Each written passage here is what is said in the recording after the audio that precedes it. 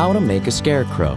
Whether you've got a bird problem or just want some festive outdoor decoration, a scarecrow is the perfect project.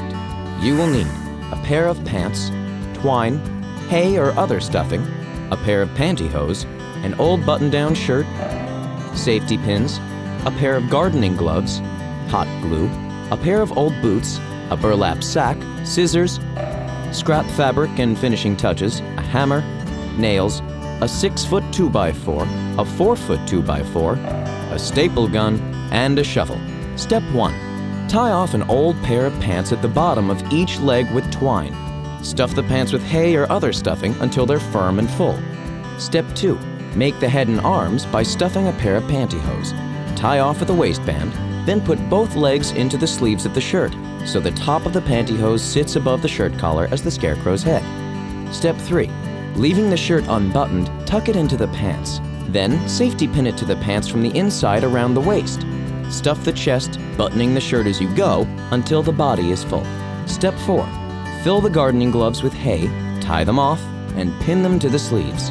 Step 5. Hot glue old boots to the bottom of the pants. Step 6. Put a burlap sack over the head and tie it in place at the neck. Cut out pieces of scrap fabric eyes, nose, and a mouth and glue them into place.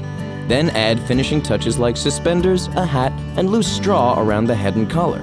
Step 7. Nail the 2x4s into a cross, so the shorter piece is about 8 inches from the top of the longer piece. Staple the back of the scarecrow's collar and pants to the longer piece of the frame.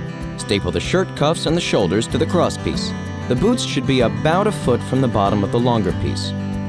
Prop the scarecrow up near your front door if you don't want to set up a frame. Step 8. Dig a hole about a foot deep. Plant the bottom of the frame in the hole so the boots are touching the ground. Fill the hole in and pat the dirt down. Step back and marvel at a scarecrow worthy of the yellow brick road. Did you know? Farmers in the Nile River Valley used scarecrows to ward off flocks of birds more than 3,000 years ago.